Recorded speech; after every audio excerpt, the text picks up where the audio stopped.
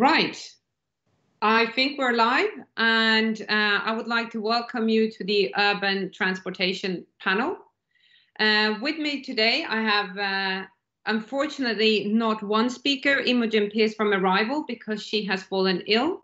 So we send her good wishes and hopefully she is well soon again. But here today, I have Darren Skilton from Innovate UK. And I have Matthias Kempf from Berylls Strategy Advisors in Munich. And then it's myself, Johanna Kriisa. And just 2 words to myself. I am the founder and CEO of Kriisa&Co, a management consultancy that works predominantly with automotive companies on innovation strategies. And I'm also a tech entrepreneur and involved in, at the moment, an automotive startup as well here in the UK. So that's a little bit about my background. The startup I'm looking at, we're looking at urban transport. So this is very, very interesting for me to listen to these 2 experts and what they have to say about this topic. So without further ado, I would like to ask Matthias to give a few words on himself and, yeah, his views on urban transportation. Thank you, Anna. Yeah, Matthias Kempf. I'm a partner and co-founder of Berylls Strategy Advisors. We are a strategy consulting boutique headquartered in Munich and 7 offices around the world. I'm with the company since 2011, and since then mostly preoccupied in projects concerning connected vehicles, digital sales and after sales, car software, and predominantly shared mobility and autonomous driving. Before joining Berylls, I was a sales lead with Hilti, the tool manufacturing company, for a couple of years. Concerning my education, I'm an industrial engineer. I'm married. I have 2 kids. And I'm sitting here in my hometown of Munich, where I was born some 40-something years ago. Thank you, Matthias. Maybe we'll do a little intro to you, Darren, as well, and then we'll go to your presentations. Of course, yes. Thank you, Johanna. So, yes, I'm Darren Skilton, and I'm here today representing the Faraday Battery Challenge. So the Faraday Battery Challenge is a large UK government investment into battery technology, ranging from the kind of fundamental research through innovation projects and all the way up to a large scale-up facility as well. And you get to see a bit more of that in my presentation. For me, my background is as an automotive engineer, spending a lot of time at a large UK OEM where I focused fundamentally on thermal management of predominantly battery electric vehicles. So we'll see a bit more of that in the presentation too. Okay, Matthias, over to you, and let's hear your views on urban transport. Thank you. So I will make this very unspectacular from a visual point of view. I've prepared 1 slide with a couple of hypotheses that I want to bring to the table, and I hope that we can catch up on them later in the discussion. Mm-hmm. So the future of urban mobility is a simple phrase, but very, very complicated topic, as so many different influences basically affect how the urban mobility markets will develop in the future.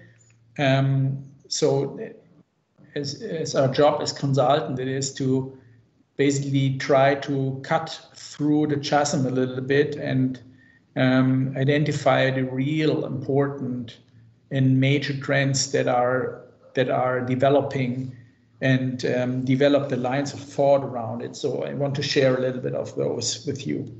So 5 hypotheses on the future of urban mobility.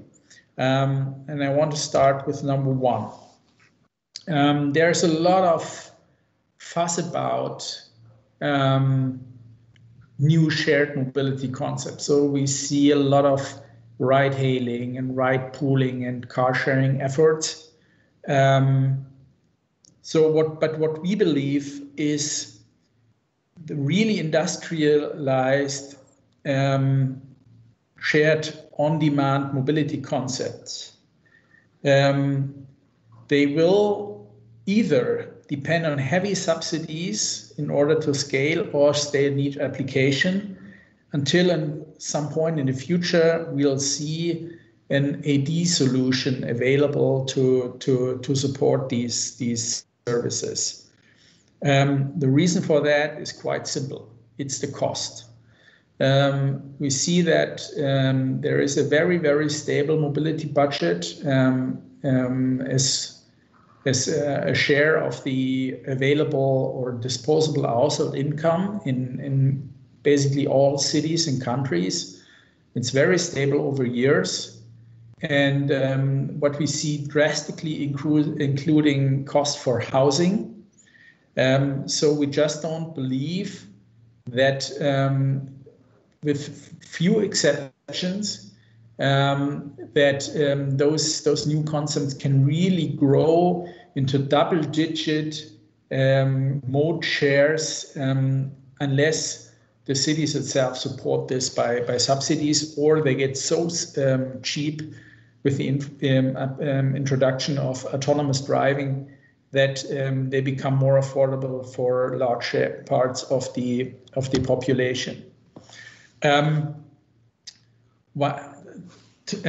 Hypothesis number 2 is most cities, they identify and they know what the potential benefits of these new shared mobility concepts could play in solving the increasing issues they're facing, especially not with the urban, but I would say even more precisely in the suburban mobility and traffic.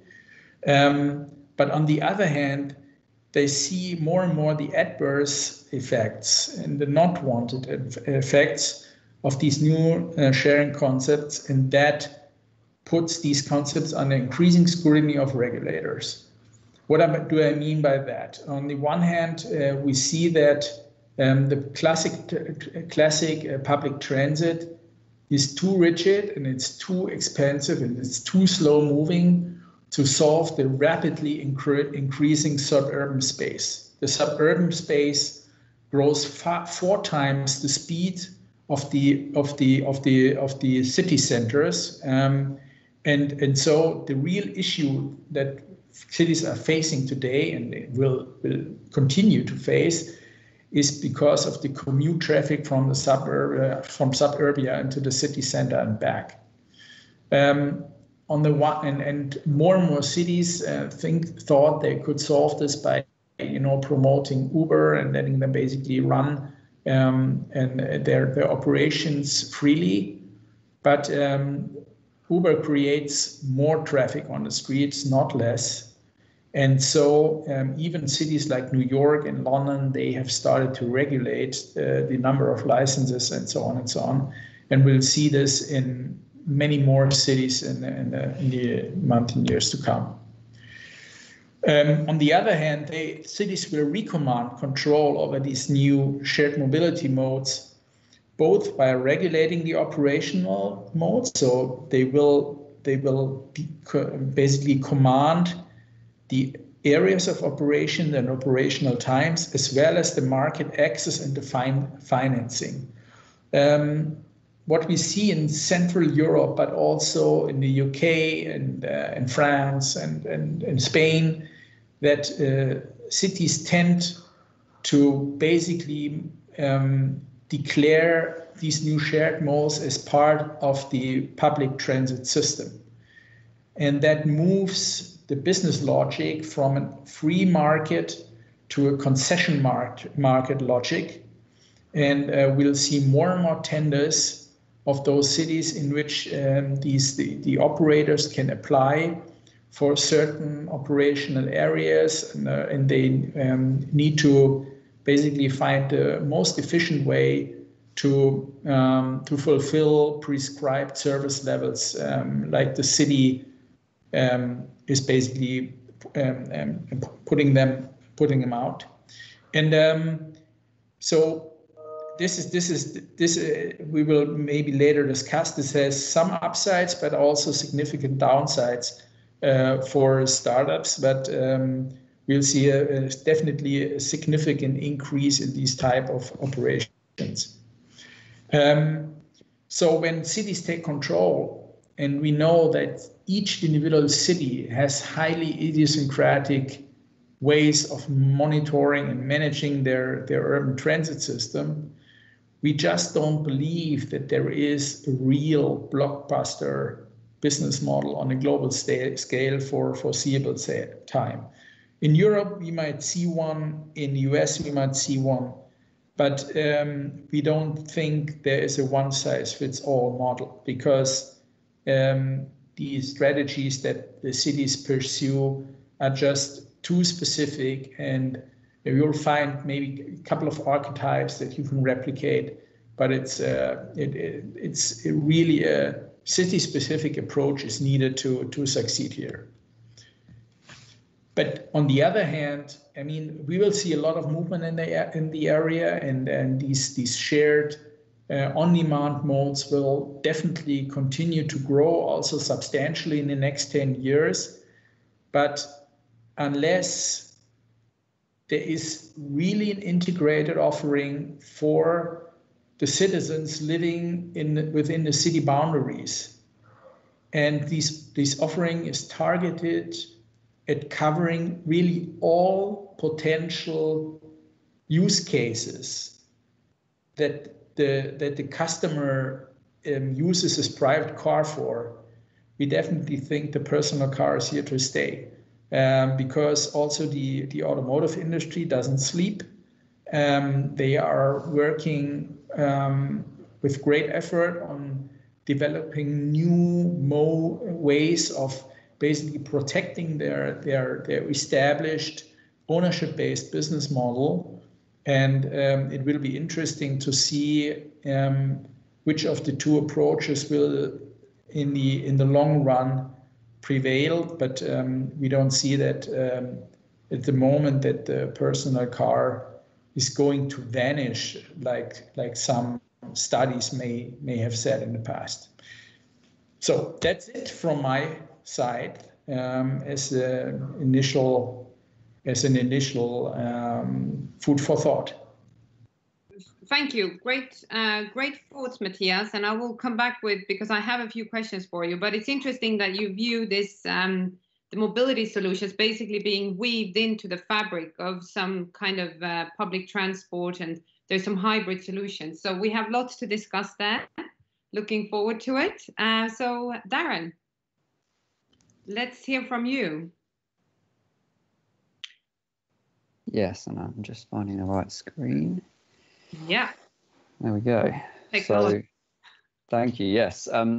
So I think, as you already said, it's a little bit of a shame that we don't have Imogen here from Arrival, because we would have had a lovely link through from this nice view Matthias has just presented of how we see things moving in the future, through then to an OEM who is trying to deliver some of those solutions. And perhaps, Johanna, you can talk a little bit about that with the work that you're doing shortly, but then moving through that and on to what we're doing, which is ultimately trying to support that through the development of the technology, which is of course batteries, that is going to enable a lot of the electrification of the various solutions that we get here. So let's start to sort of delve into exactly why we're doing this. And of course, at a conference about electric vehicles, we don't really need too much of an introduction as to why we're doing this. But just to set the scene very quickly, on the left we see the EU CO2 targets in orange, and the historical emissions shown in blue there.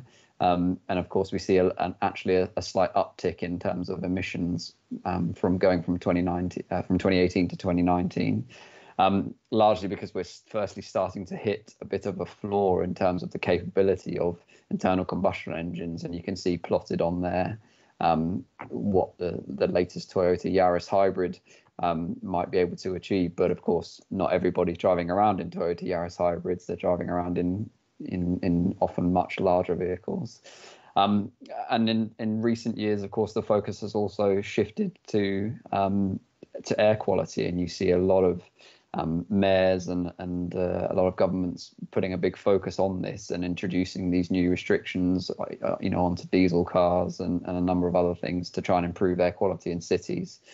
And of course, further to that, the coronavirus has brought this into an even sharper focus, and we've seen that actually, a reduction in activity levels really can have a significant benefit to that air that people in larger cities are breathing in. So we kind of want to grab hold of that benefit and work out how we keep it for years to come.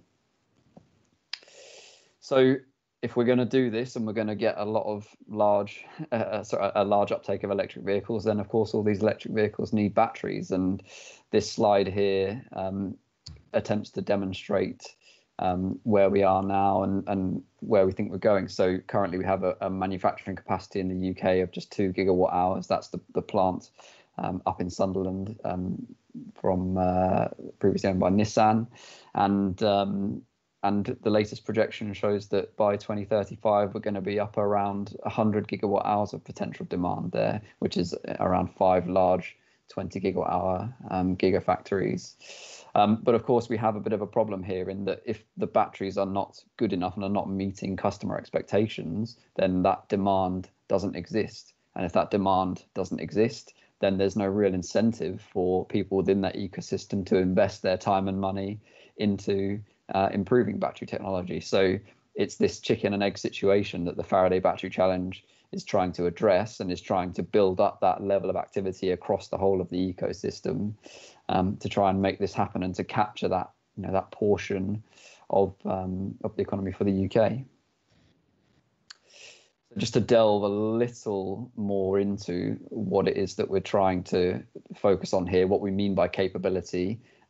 These targets were set out in 2017 by the UK Automotive Council, and essentially what they say is what's written on the slide. People want their batteries and their cars to be cheaper. They want them to hold more energy and deliver that energy faster, or accept it faster through charging. They want them to be safer and last longer and operate in more harsh environments. And people who are developing these things want them to be predictable. And of course, we want them to be sustainable and be able to recycle a lot of the materials that are in them. And that goes across the whole of the value chain that you can see here, right from raw materials extraction and processing all the way through to the vehicle application, and then second life of batteries and recycling of them.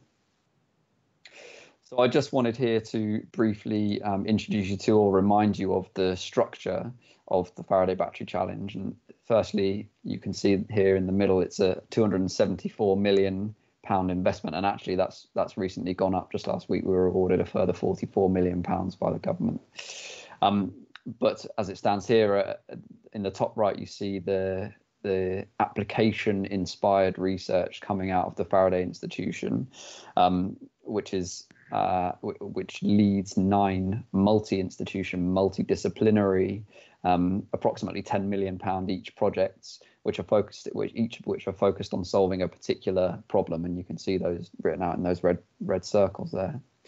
Plus a range of centrally managed activities such as industry insights, or promoting the UK as a place to come and do research, and making sure that the research that's being done here stays relevant to industry demands. In the bottom corner there, you see our innovation arm. This is our collaborative R&D projects that are working on building links throughout that entire battery ecosystem that I talked about within the UK there, and giving businesses the confidence to invest their time and their resources into developing these battery technologies. And on the left side here, you see the development of the UK Battery Industrialisation Centre. So this is an open access scale-up facility where people can take their laboratory work, their gram scale and kilogram scale developments and their innovations, and work out how do they scale them up so that they can be manufactured to the scale that would be needed, or at the speed that would be needed for kind of full vehicle level production. So that's a quick whistle-stop tour of the challenge, and we really then need to ask the question, well, why is it relevant to urban mobility? And And today you will see a lot of these things, particularly in the context of batteries. You will see a lot of these things already starting to appear on the roads. You know, your kind of London buses, your Royal Mail, taxis starting to become electrified, and of course these self-driving vehicles as well. And you see these things start to be introduced where it makes sense for batteries. You know, that's often in places where there are very predictable drive cycles, so you know what that vehicle's got to do every day. And it's often situations where they're particularly kind of stop-start and dynamic in nature, so there's a good opportunity to recuperate and harness a lot of that braking energy through regen braking. But they still are relatively limited in their application, and that can be largely due to the battery capacity, but also to other challenges like, for example, the Waymo vehicle you see in the bottom there having to operate in Phoenix in Arizona, where temperatures can exceed kind of 45 degrees C. So what does this look like tomorrow? Well, here are just a couple of examples of projects that are currently underway within the Faraday Battery Challenge portfolio. The first of which, something I just touched on, thermal management, something that's particularly challenging for these heavy-duty vehicles, these off-highway vehicles, but these things that you do often see operating in urban environments. And second of all, these buses and other mobility vehicles will often want to be on the go all day, and so need to take advantage of what's quickly being termed opportunity charging. And in order to do that, they need to be able to accept a high rate of charge whenever they get that opportunity. And so here we're looking at developing new battery materials, in this particular instance, new anodes that are able to accept that charge much more quickly. So the final thing just to say is that we have a particular eye on the future as well, and it may seem kind of space age, but you need to start thinking about all of these new applications now, and there is this kind of continuous pursuit of energy and power density, safety, cycle life, all of these things which will ultimately enable these ever more demanding applications, such as the lovely looking eVTOL vehicle that you see there. And just wanted to finish actually with a very quick plug, as it were, because we've just been awarded this money. It means that we're going to be giving it out again, and we're going to be starting to give it out next Monday. So there's a £10 million competition being launched next Monday. It's launched by our partners at the Knowledge Transfer Network, the KTN there.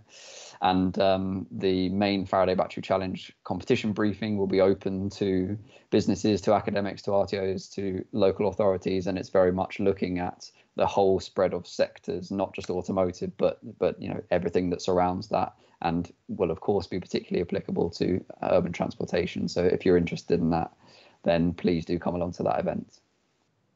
And that's the end from me. We got a bit of advertisement in there as well. There you go. Thank you very much, Darren. I guess I will take a little bit of Imogen's role then and talk a little bit about maybe what drives from a new manufacturer, as I've also worked with these types of brands before. So I think we see three trends that many new competitors like Arrival or the Morris commercial EV that was part of launching actually last year, is that we have three major trends that we look at. And the first of all is pollution. Governments are pushing to curb the emission levels and CO2 in cities. And that really drives, I think, with incentives, with support, they drive this EV market forward, be it urban or suburban. The second thing we see is the urbanization trend, or the suburbanization trend, as Matthias also touched on, right? We see more and more people moving into cities, and that is also true across the globe. It's not just that it's Europe or America. We see this in Asia, we see this in Africa, we see this everywhere. So this puts more and more pressure into it. Cities are really becoming pressure cookers, right? And we need to find solutions that are sustainable, because there are days, I loved your picture of Milan. I think everybody has at some point seen that, Darren, of what happened during lockdown, right? How the emission levels dropped. but it's also simply, it's a space race. And when I say space race, I mean, who can fit on the street? You have the pedestrians, you have now the scooters, you have bikes, you have cars. How do you split that space? And I think that's where to make that space clean and to make that space pleasant will be really, really important. And the last thing I would like to touch on, which I think Imogen and Arrival would be part of saying as well, is e-commerce. I mean, we see a huge rise of e-commerce, and that means that we have more and more deliveries happening to our door. That means more and more delivery vans on our streets, and I guess Arrival is one of the options for that. I'm not trying to wave the flag for Arrival, but I'm very conscious that they were supposed to be on this panel, but or any other manufacturer in that space, right? And I read somewhere a statistic that said that Matthias touched on it with the increase of shared mobility solutions. So today, in a city like London or New York, it's about between 60 and 80% of traffic are made up by delivery vans and some kind of taxi service, right? And even though private cars have a role to play, they will. I think that we need to recognize that there is an increase of that type of infrastructure traffic on the road, and that leads to itself some challenges. And I listened to a panel earlier today, actually, on the future of cities, and they talked very much of the importance of public transport and how can you integrate the existing solutions into that. And I think we had Matthias touching on that as well. And also the impact of government policies and how governments choose to put their money. So with that said, I would like to open up for a little bit of a discussion.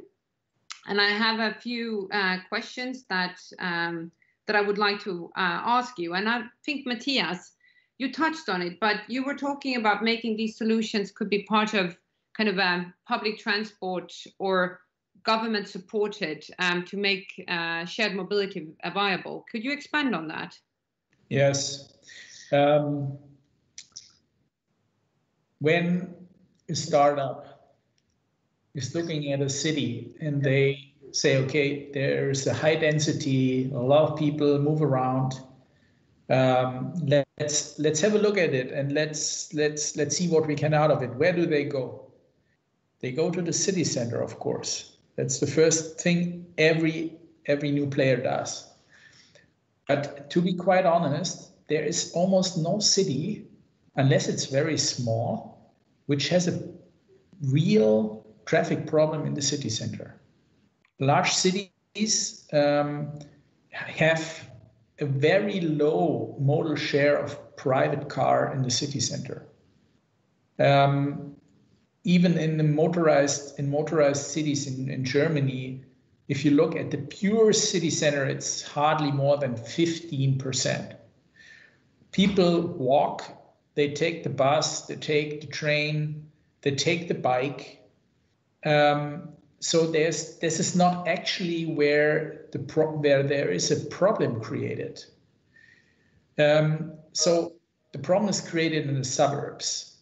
People moving from the suburbs, commuting from the suburbs to the city center, or going laterally from one suburb to the other. This is where you have long distances of travel and where you have a very poor public transit infrastructure. So what the city wants, they want these new operators to cover these non-super central areas, right?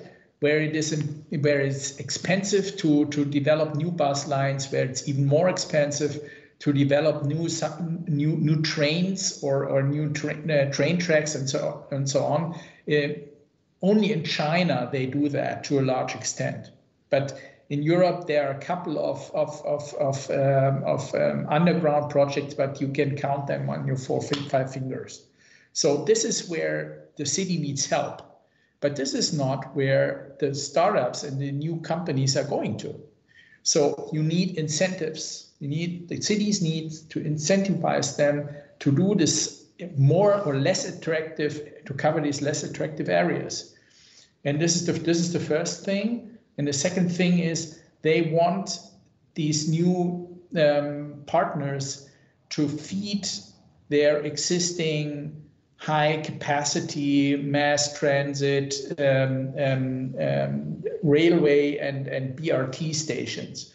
So they particularly want you to go to a train station, and also that needs some incentives from the city to that the operator is basically keeping up this availability and keeping up the enough vehicles in this area to keep the service level on the desired level, and then you are immediately in a situation where you're talking about subsidies, where you're talking about efficiency, and this ultimately will result in well-known established tender models, of which we have seen, I think, 12 significant ones in the last year, and it's increasing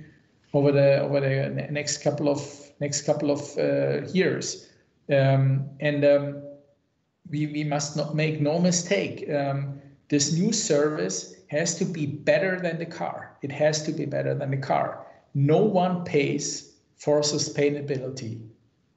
And there has been a very, very interesting survey in Copenhagen, the world capital of cycling, right?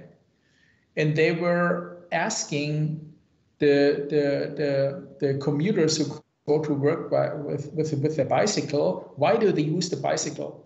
And you know how many % of the respondents said they do it because of the environment? 1%. And it's 70% because it's faster, and it's 60% because it's cheaper.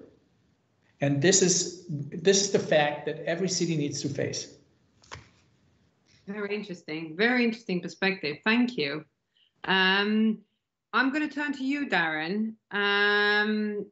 A bit on, you talked about, where you can apply the Faraday battery challenge. What new trends do you see? What new type of companies are you supporting through this challenge? What do you see as the new innovation coming? Sure.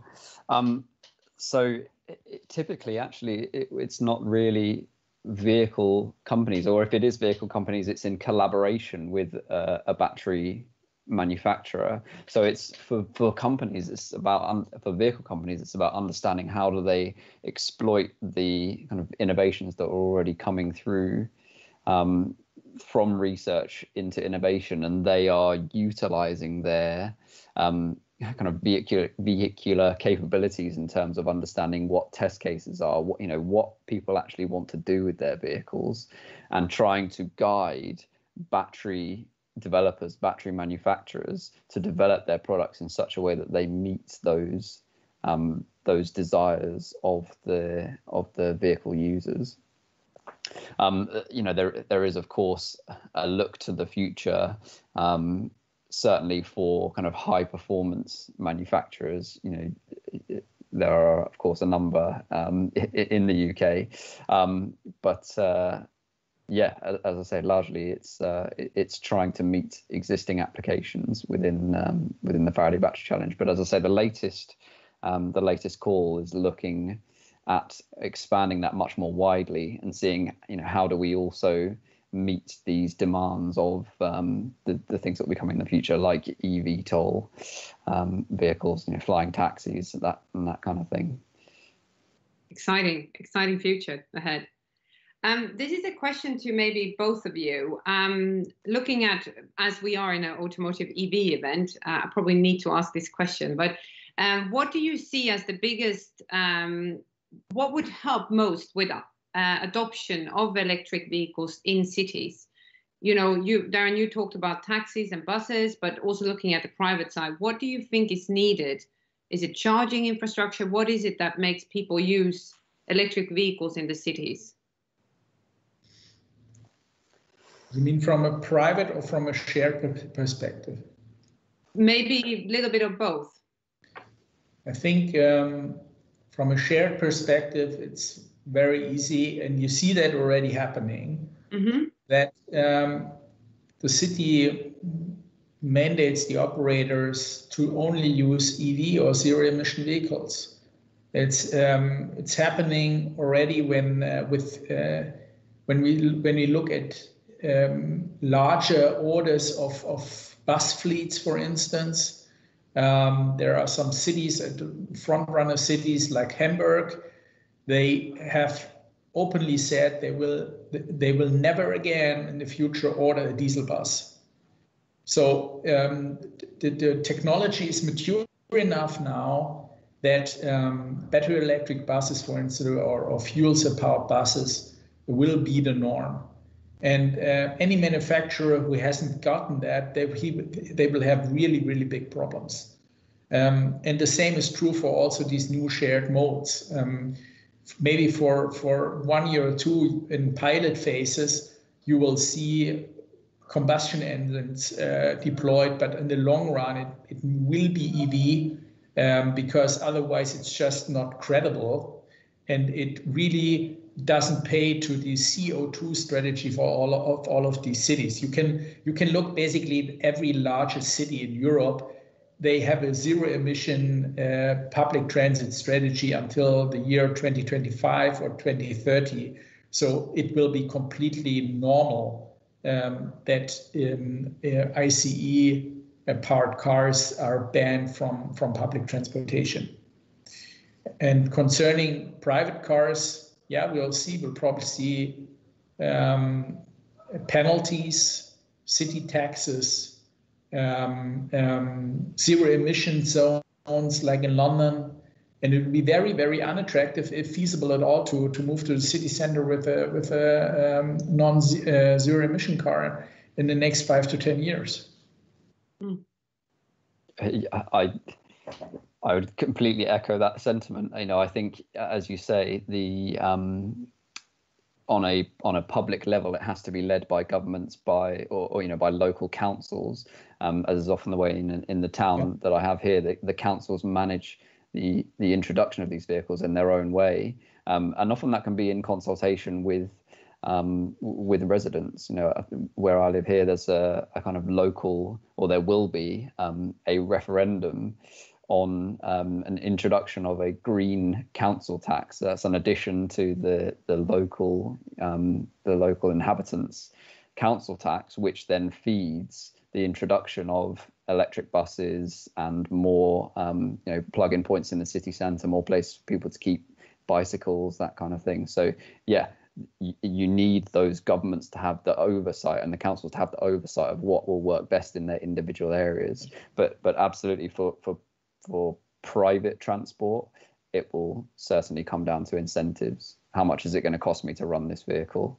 Yeah. Can I get away with doing so? Because you see that unfortunately the consideration given to the greater good is not usually stronger than the kind of personal incentives of having running a cheaper vehicle. So yeah. A question to both of you then again is we've now talked a little bit about the options with buses and so on, but where do you think the future is? Because we have a group of existing OEMs and we have quite a few startups coming in, building new cars, new solutions, very let's say purpose built, like Arrival, for example, or like some of the other providers. Who do you think is going to be the leaders in this when it comes to these solutions? Controversial. Yes.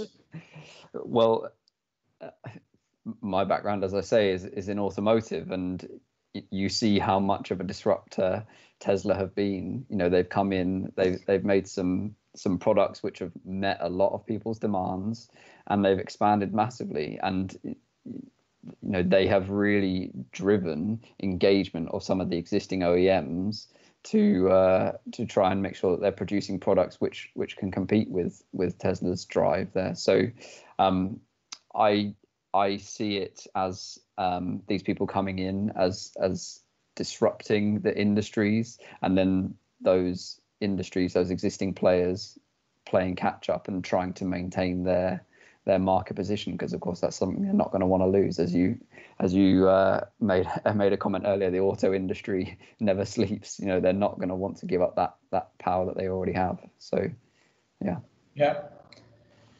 I agree. But ultimately, I'm really not completely sure.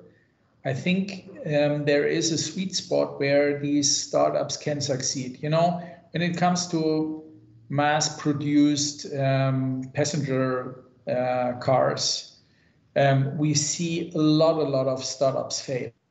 Tesla is really a rare exception. And they did it so far only also with a lot of luck.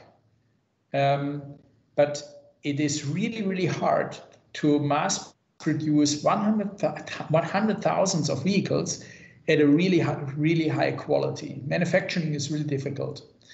But so this is the biggest entry barriers. We see a lot of these interesting startups with really innovative concepts. But we will see a lot of them vanish again. But in urban mobility, the situation is a little bit different. This is why I think they have a chance. Fleet sizes are much smaller than most OEMs still can imagine.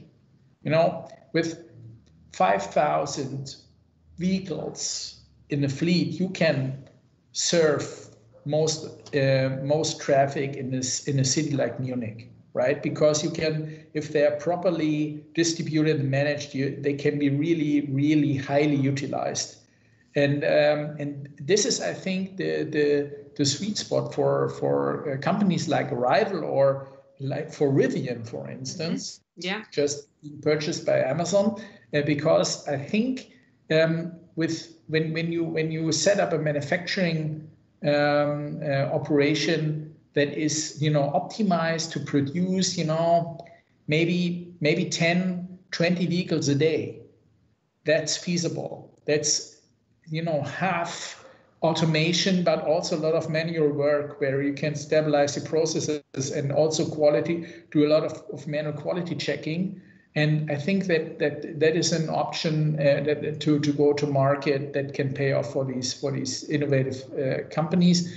And when we talk to car manufacturers, they look at the numbers of vehicles that you need, and they say, okay, it's not interesting enough for us. It's just too small, but not fully recognizing how much value you create out of a vehicle that is utilized in such a shared manner, right?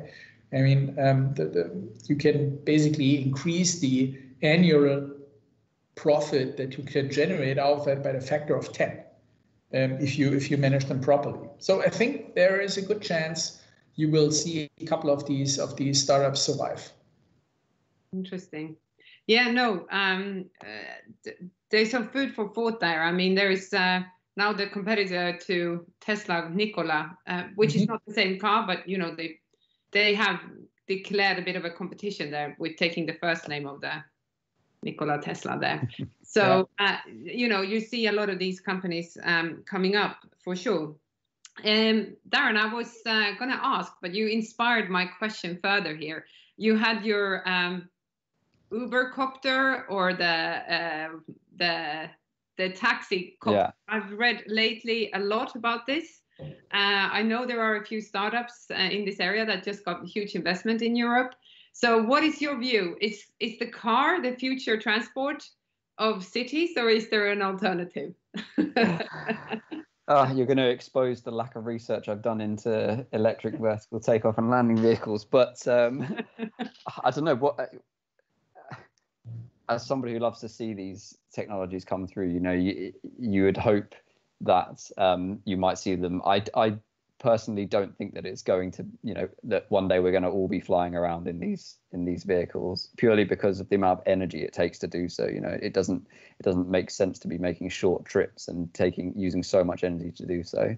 So the energy system is going to have a lot of catching up to do, and we're ultimately going to find ourselves in a position through trying to decarbonize the whole of the transport sector in a situation where we have to balance and monitor the amount of energy that's going to each sector. We have to be clever about the application of certain types of energy. You know, it makes a lot of sense to electrify the vehicles that are small, that are doing these short journeys, but it doesn't make sense in a lot of situations to electrify, you know, for example, intercontinental flights, because you just require so much energy for doing so that it makes a lot more sense to use your kind of bioethanols and your sort of lower carbon fuels. So I see the kind of eVTOL, the flying taxi, as a luxury, shall we say, and not the ultimate future that we're all destined heading towards.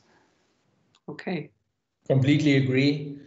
When you look at that from a safety perspective, and you know all the operational obstacles also that comes with providing a really safe flying environment for these vehicles, it becomes very unlikely that it will become a super mass means of transit. If you look at the safety levels, for instance, that Uber Elevate is aiming to achieve, and you would say, okay, their target is they want to have the same modal share in a city like LA of a taxi, right? Like 1-2% of all trips. They will probably lose one flying vehicle every year. Yeah. Wow. And nevertheless, even if the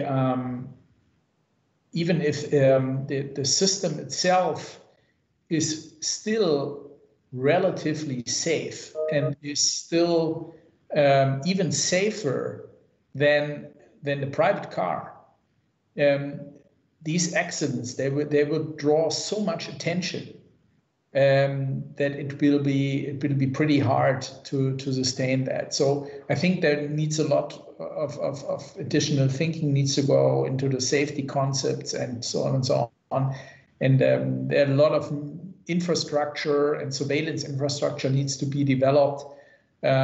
Just, you know, to have a crowded space with all these taxis flying around over the city center, you really need a lot of redundancy to make this safe and workable. So I think we'll see it, but and I also would love to go in one of those. Lilium, one of the German startups you were talking about, they're headquartered just 5 kilometers from where I live.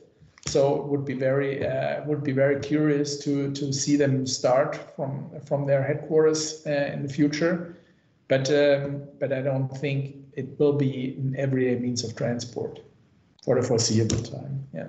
Well, I had to ask something about the future. So thank you. I'm also looking forward to one of the first flights of that. Let's see when it happens. Thank you so much. We've come to the end of the session. I see we have also overrun by magic 3 minutes. So I would like to thank the panelists, both Matthias and Darren, for taking your time, and also to our audience. I hope you have enjoyed, and I'm sure that if you have any questions, you can always go into the chat functionality that the Automotive EV offers and ask us questions. But thank you, guys. That was hugely inspiring, and I wish everybody a lovely afternoon. Thank you all. Thank you, Johanna. Thank you, Darren. Thank you.